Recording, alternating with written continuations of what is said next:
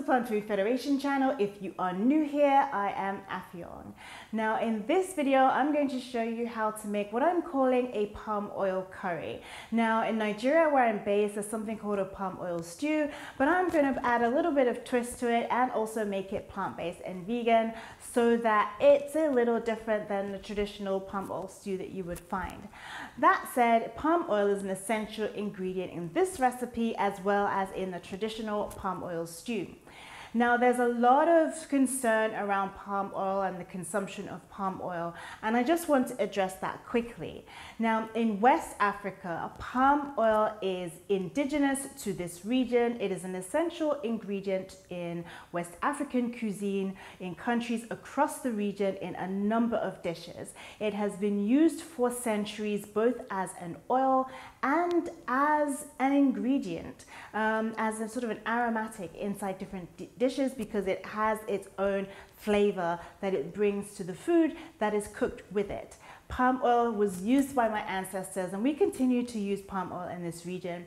It is normally sustainably farmed because it is farmed in rural areas and most times it is wild harvested. The other thing about palm oil in West Africa is that we use every part of the palm tree. Okay, we use the palm fronds to make brooms, we use the palm nut, the cream from the palm nut to cook soups, we use palm oil also from the palm nut to cook soups. And then what you will find that is controversial is palm kernel oil, which is basically the seed inside the palm fruit that also has an oil in it as well. So there are two types of oil that come out of the palm fruit.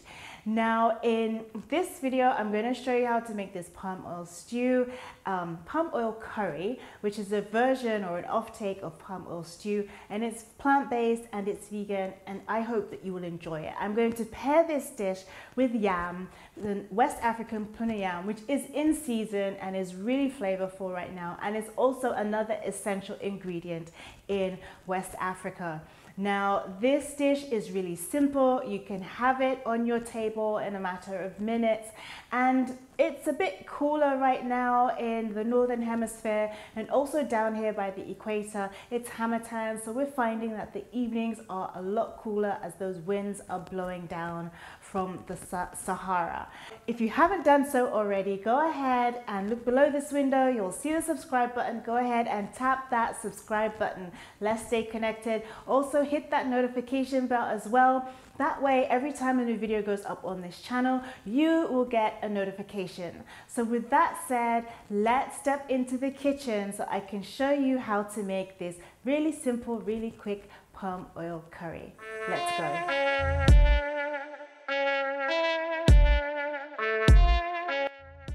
Here are all the ingredients for this recipe. I will leave the link to the recipe in the description box below. But a couple of things I want to call out here, and it is definitely the palm oil, which again we've talked about. We've got some habanero peppers for some heat, some coconut milk, and some vegetable stock.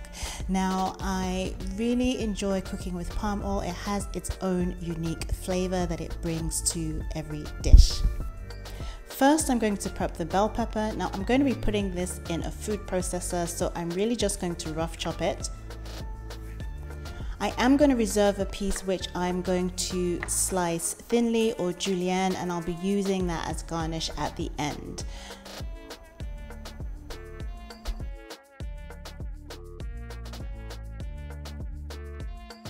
So next I'm just going to julienne this last piece of red bell pepper, and I'm going to set this aside and use it for garnish. So let's go ahead and tackle the onion. Same with the red bell pepper. I'm going to cut this into large cubes because again I'm going to put it in a food processor, and I'm also going to chop the other half of it, which I'll be using to cook the base of the curry.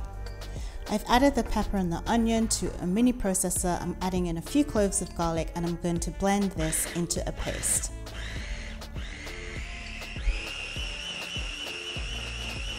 Let's get started putting this together. So I'm going to go ahead and heat the palm oil in a pan on medium heat, and once it's hot I'm going to go ahead and add in those chopped onions that we had chopped up before, and I'm going to give those a good stir until they become sort of translucent.